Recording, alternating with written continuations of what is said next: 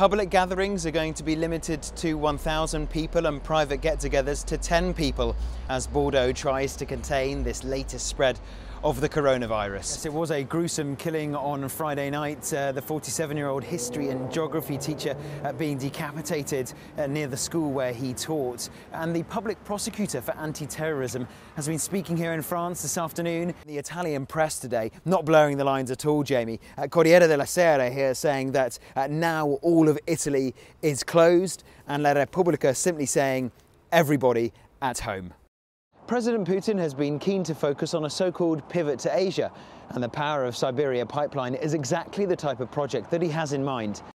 The issue that the tourism industry faces in these mountains is that they need the flow of visitors to sustain the sector, but more people bring more problems and increased pressures on the environment.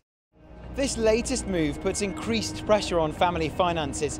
They were first impacted by the school's closure when children had to stay at home, and then by masks being made compulsory on trains and buses. Weapons exports are a way for Russia to deepen military cooperation and demonstrate diplomatic clout. Where we're standing, 1 generation ago, this was the level of Mer de Glace, and it's now a staircase way above the current level of the glacier. You can see how far below us it is, and it's continuing to recede.